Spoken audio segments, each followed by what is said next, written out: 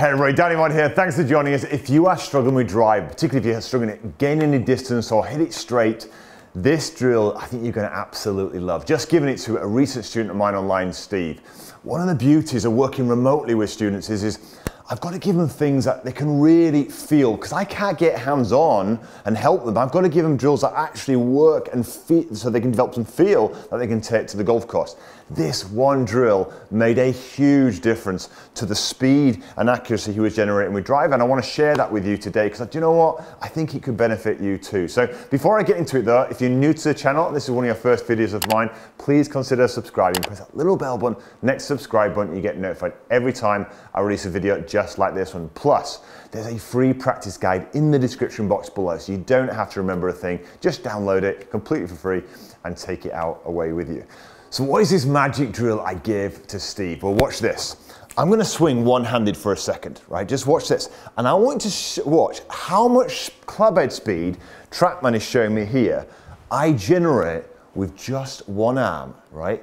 And then you're going to see in a second how you can generate so much speed and accuracy by learning to release the driver correctly. Watch this.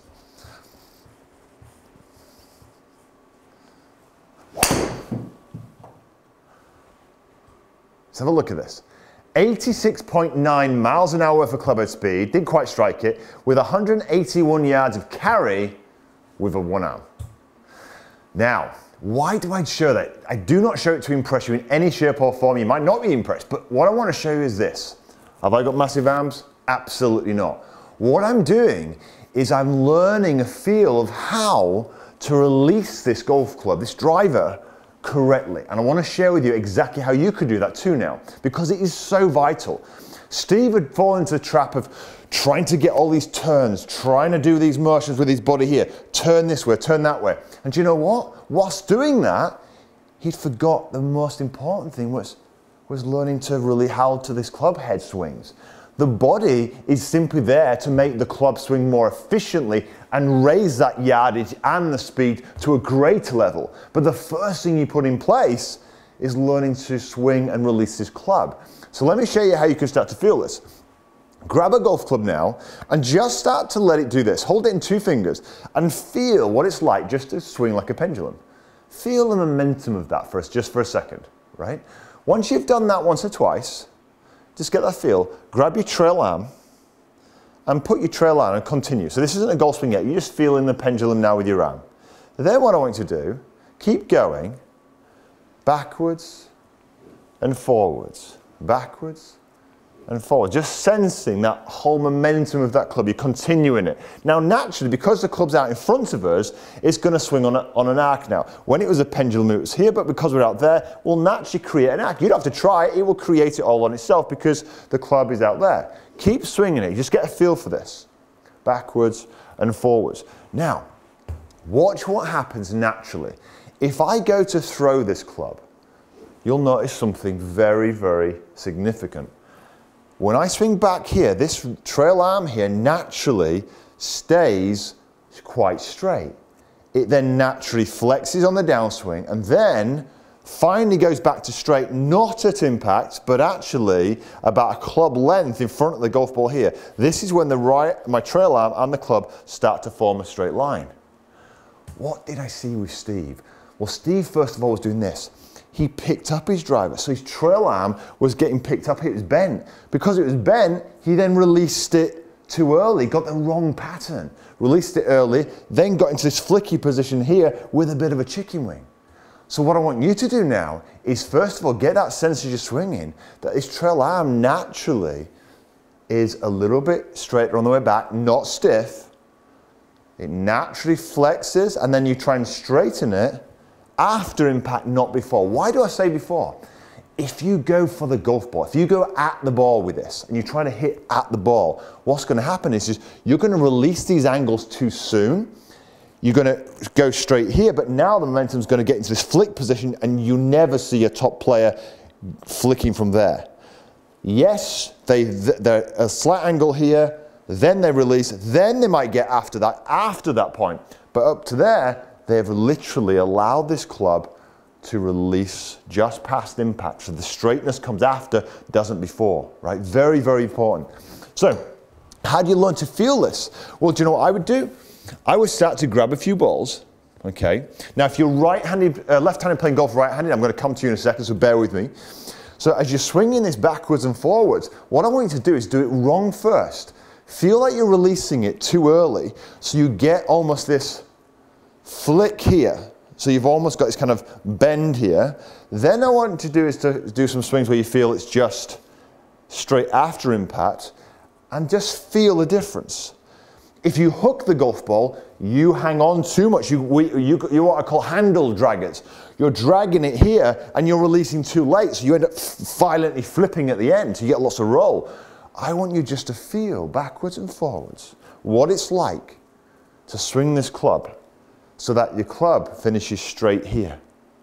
Not here, here. Now you might be asking, well, Danny, how are we supposed to hit up on the driver? Shouldn't we be trying to get the ball up in the air? The up in the air bit doesn't come from you trying to flick it this way.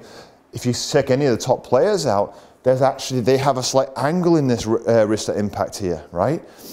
What gets it going up in the air is first of all, they have a little kink in their body here. If you want to know more details on the setup with driver and the difference between irons and the driver swing, I'll put a link up into this top right-hand corner. Then they also push up off the ground, so they're using their body to hit the ball up in the air. They're not using their flick of the wrist to do that, all right? This is the swing here, bang. They're always releasing to a point just after impact. Very, very important. So what I want to do is very simply, is just practice this nice wide swing, then practice getting the sensation of what it feels like to release the club after impact, all right? Let's have a look at this in action. You could do it one-handed if you wanted. Okay, let's hit another one. Let's see what that looks like. That felt pretty good. So we got 87.7 miles an hour clubhead speed, a 204-yard carry with one arm. Now, you can see, look, I'm not huge, I'm not a huge guy, but what I'm doing is I'm generating clubhead speed because I'm learning to feel what it's like to swing this club like a pendulum, yeah? Allowing momentum to go. It's a long release, it's not a short release.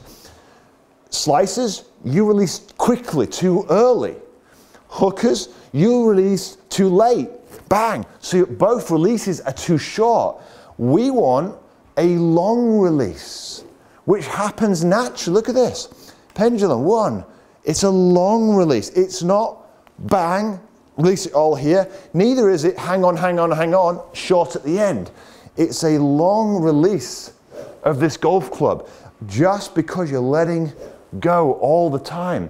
Now, developing the feel for this, I would hit some shots also where I get into a flicky position, so I learn to feel what that's like. Flicky is going to get you crumpled. I'll also, for me, I'm more of a handle dragger. I hook the ball sometimes. I get a bit here. So I need to, for me, the feeling for me is that I often have to release it earlier, yeah, to stop this. You might have to feel like you're releasing it later. It doesn't matter, but the drill will teach you that, right? Now, once you've done one or two of them, you could put your lead hand back on and just imagine the same thing, just releasing just after the golf ball. So you're trying to get the straight line happening here, not here, okay? So I'm practicing here, just swinging, I'm gonna release after that golf ball there. Let's have a look at this in action. So nice, again, I'm not gonna go for any big shots at the moment, just literally relax. I think I should go one-handed, it's gonna be straight at that. Okay, so just bit by bit, getting that sensation of releasing this golf club. Now, once you've done one or two of them, you could then do the same with your lead hand. Now, I'm nowhere near as good with my lead hand hitting a shot because I'm not left-handed, right? But what I can do is your lead arm always stays pretty straight on the way back and pretty straight on the way through. The difference is look, the flex happens, this flex here naturally happens on the way down, and then on the way through, we then go to straight, just like we did with our trail arm, right? So we're going back and we're just practicing this. Now, do we want to have this release? No, that's going to lead to a chicken wing, yeah? Do I want the handle dragger? No, that's going to lead to flip. So I'm practicing the feel of the release happening right there. Now I join the two hands together and I get myself set. I'm getting nice and relaxed, getting the feel of that club head, swinging it back here, and that felt pretty good. Yeah? So gradually, I'm building up this release, and then I'll start adding in the power. Now, I can't swing too fast at the moment because I'm a little bit injured, but I feel like I've got a sensation of what's coming. Now, once you've done that once or twice, you can then start to hone in and start to straighten this all up a little bit here. You can see, look, my club path is a little bit a bit in to out. No problem, I'll just start to swing a little bit more this way with this golf club. Simple, nothing more complicated. If you're a slicer and your path is this way and coming, then I just say, okay, no problem. I'm going to release, get a sense of releasing the club a bit more where? That away. Nothing more complicated than that. But the wonderful thing about this is you learn the sense of this swinging release first, yeah? Then add in the club, get a feel for that. And then the two elements here is keeping this trail arm naturally a little bit straighter on the way back, and then release it, and it arrives back straight here, doesn't arrive back straight here with the golf club. Very, very important. All right, so I really hope this helps. It certainly helped Steve loads. It's a very simple and natural way of creating a very easy swing, but more importantly, it's something that you can learn to feel. All right, hope you enjoyed it. Like I say, share it with some of your friends if you think this could benefit. Of course, give it a thumbs up. And look, remember, there's a free practice guide in the description box below. You do not have to remember a thing. And of course, look, if you're new to the channel, it's one of your first videos of mine, press that subscribe button and the bell so I can see you next week. But until next week, have a great golfing week.